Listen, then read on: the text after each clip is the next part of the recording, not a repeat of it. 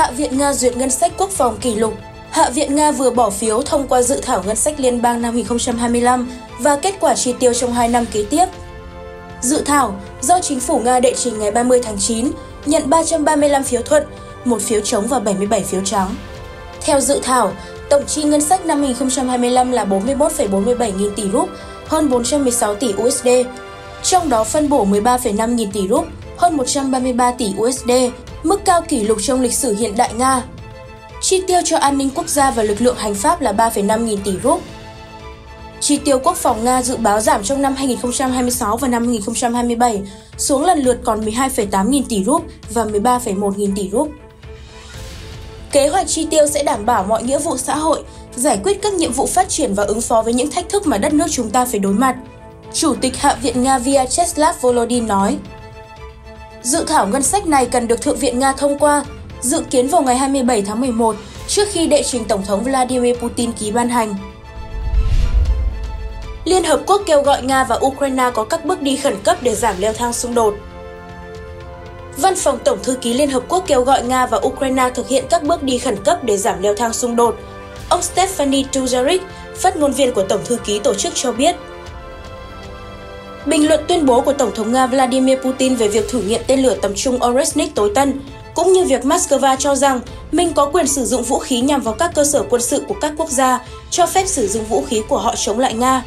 Ông Dujarric nói tại cuộc họp báo rằng tất cả những điều này đang đi sai hướng. Ông cũng gọi diễn biến này là đáng báo động. Chúng tôi muốn tất cả các bên thực hiện các bước đi khẩn cấp để giảm leo thang tình hình, rõ ràng là để đảm bảo, như chúng tôi đã nói nhiều lần, an toàn cho dân, không hướng mục tiêu tấn công vào các cơ sở dân sự hoặc công trình hạ tầng dân sinh quan trọng.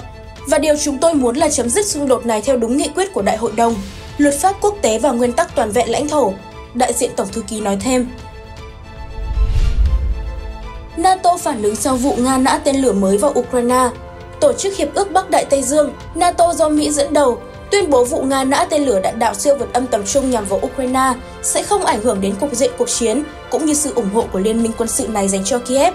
Theo hãng tin AFP, việc triển khai năng lực này sẽ không làm thay đổi cục diện cuộc xung đột, cũng như không ngăn cản được các đồng minh NATO hỗ trợ Ukraine, người phát ngôn NATO Farah Dakhlala tuyên bố. Bà gọi vụ phóng này là một ví dụ nữa về các cuộc tấn công của Nga nhằm vào các thành phố của Ukraine. NATO đưa ra phản ứng sau khi Nga cùng ngày dùng loại tên lửa mới tấn công Ukraine. Tổng thống Nga Vladimir Putin nói rằng Nga đã phóng một loại tên lửa đạn đạo siêu vượt âm tầm trung mới vào Ukraine nhằm đáp trả việc Mỹ và Anh cho phép Kiev tấn công vào lãnh thổ Nga bằng vũ khí tiên tiến của họ. Cuộc tấn công của Nga nhắm vào một cơ sở quân sự của Ukraine ở thành phố Dnipro vào hôm 21 tháng 11. Ông Putin nói Nga đã dùng tên lửa đạn đạo mới có tên Oresnik và cảnh báo rằng có thể sẽ còn nhiều cuộc tấn công nữa. Tổng thống Ukraine Volodymyr Zelensky nói rằng cuộc tấn công của Nga là hành động leo thang rõ ràng và nghiêm trọng trong cuộc chiến hiện tại, đồng thời kêu gọi thế giới lên án mạnh mẽ. Việc sử dụng tên lửa đạn đạo chống lại Ukraine ngày hôm nay tiếp tục là bằng chứng cho thấy Nga không quan tâm đến hòa bình. Hiện tại, thế giới chưa có phản ứng mạnh mẽ nào, ông Zelensky nhấn mạnh vào ngày 21 tháng 11. Kiev trước đó nói rằng Nga đã phóng một tên lửa đạn đạo xuyên lục địa, ICBM, nhưng các quan chức Mỹ và NATO chỉ ra đây là tên lửa đạn đạo tầm trung có tầm bắn ngắn hơn, từ 3.000 đến 5.500 km. Hãng tin Reuters bình luận, cuộc tấn công mới nhất đã làm nổi bật tình hình căng thẳng gia tăng nhanh chóng trong vài ngày qua. Cựu tướng hàng đầu của quân đội Ukraine nêu mức độ tàn khốc trong xung đột với Nga. Theo tờ The Sun, hôm 19 tháng 11, phát biểu tại một trại huấn luyện ở miền Nam nước Anh, ông Valery Zaluzhny, đại sứ Ukraine tại London và từng là tổng tư lệnh các lực lượng vũ trang Ukraine, nhấn mạnh các tân binh Ukraine đang được huấn luyện tại Anh để chiến đấu chống lại quân đội Nga, cần tự chuẩn bị tinh thần để đối mặt với cái chết. Hãy nhớ rằng xung đột đang trở nên tàn khốc hơn mỗi ngày, gần như không còn cơ hội sống sót. Hãy học cách không sợ chết, ông Zaluzhny cảnh báo. Ông cũng hối thúc các binh sĩ Ukraine xây dựng tình đồng chí trong quân ngũ, trở thành anh em trên chiến tuyến và chăm sóc lẫn nhau. Hồi tháng 2, ông Zaluzhny đã bị cách chức khỏi hàng ngũ quân sự. Tới tháng 5, Tổng thống Volodymyr Zelensky cử ông đến làm việc tại Đại sứ quán Ukraine ở London. Nhiều người cho rằng lần bổ nhiệm này của ông Zelensky nhằm loại bỏ vị trí lãnh đạo quân đội nổi tiếng khỏi vị trí đối thủ chính trị tiềm năng. Kể từ khi xung đột Nga-Ukraine bùng nổ vào tháng 2 năm 2022, Anh là một trong những nước ủng hộ mạnh mẽ nhất cho Kiev. Theo Bộ Quốc phòng Anh, nước này đã huấn luyện cho hơn 50.000 binh sĩ Ukraine. Ông Trump chọn lại Bộ trưởng Tư pháp. Tổng thống đắc cử Donald Trump vừa thông báo đề cử cựu Tổng thống trưởng lý bang Florida Pam Bondi làm Bộ trưởng Tư pháp Mỹ, thay thế ứng viên gây tranh cãi trước đó là Matt Gaetz. Những ngày qua, sau khi được ông Trump đề cử làm Bộ trưởng Tư pháp trong chính quyền sắp tới, cựu dân biểu Cộng hòa Matt Gaetz đã đối mặt với sự phản đối từ nhiều nghị sĩ Đảng Cộng hòa tại Thượng viện Mỹ. Điều này làm dấy lên câu hỏi liệu ông Gaetz có được Thượng viện Mỹ phê chuẩn suôn sẻ hay không. Việc ông Trump chọn dân biểu Gaetz làm Bộ trưởng Tư pháp gây nhiều tranh cãi, phần lớn vì ông này vướng vào bê bối khi từng bị Bộ Tư pháp Mỹ điều tra về cáo buộc buôn bán tình dục với một bé gái 17 tuổi. Ông Gaetz đã phủ nhận mọi cáo buộc về hành vi sai trái và cho biết cuộc điều tra đã kết thúc. Ông cũng dính vào cuộc điều tra của Ủy ban Đạo đức Hạ viện Mỹ về các cáo buộc vi phạm đạo đức, bao gồm hành vi tình dục sai trái, sử dụng ma túy và nhận quà tặng. Việc ông Trump chọn bà Bondi thay thế có thể sẽ ít vấp phải phản đối từ các thượng nghị sĩ hơn so với ông Gaetz. Tổng thống đắc cử Mỹ khen ngợi bà về kinh nghiệm công tố, đánh giá bà là người cứng rắn với tội phạm với tư cách là nữ tổng trưởng lý đầu tiên của bang Florida. Trong thời gian quá dài, Bộ Tư pháp Mỹ đã bị vũ khí hóa chống lại tôi và những thành viên Đảng Cộng hòa khác. Giờ thì không còn như vậy nữa, bà Pam Bondi sẽ lãnh đạo Bộ Tư pháp tái tập trung vào mục đích ban đầu của mình là chống lại tội phạm và làm cho nước Mỹ an toàn trở lại. Ông Trump viết lên mạng xã hội Truth Social của mình.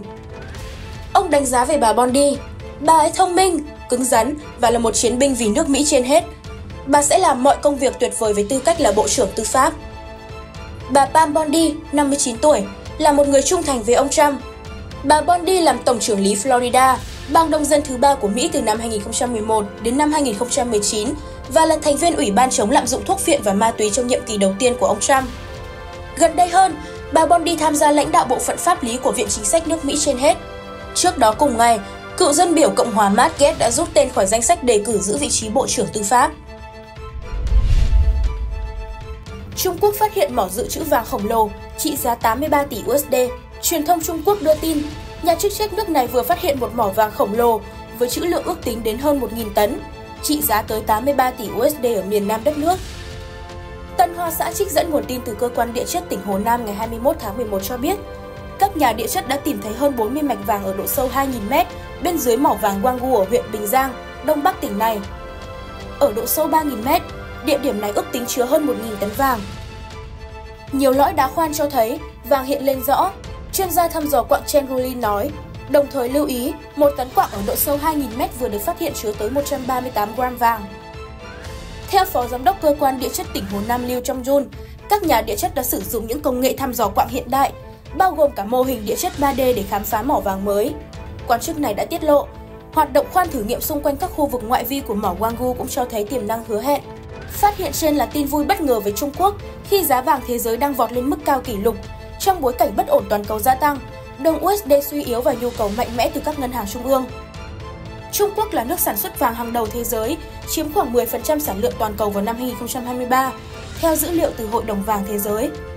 Tỷ lệ vàng trong tổng dự trữ của Ngân hàng Trung ương Trung Quốc PBOC đạt 5,7% vào cuối tháng 10. Lượng vàng thỏi nắm giữ chính thức vẫn không đổi vào tháng thứ 7 liên tiếp, đạt mức 2.264 tấn. Năm 2023, PBOC đã vượt tất cả các ngân hàng trung ương của những nước khác, bổ sung 225 tấn vàng vào kho dự trữ của họ. Trang Statista thống kê, năm ngoái, Trung Quốc đứng thứ 6 về tổng lượng vàng dự trữ, sau Nga, Pháp, Italia, Đức và Mỹ.